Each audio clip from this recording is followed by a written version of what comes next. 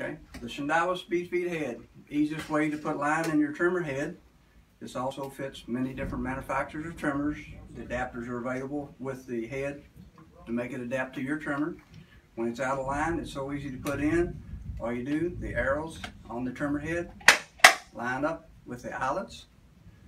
Cut off one piece of line, 10 foot long. All you do, feed through, comes out the other side.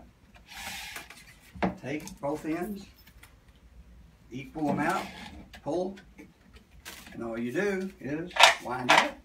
It only turns one way, so you can't wind it wrong. Wind it up.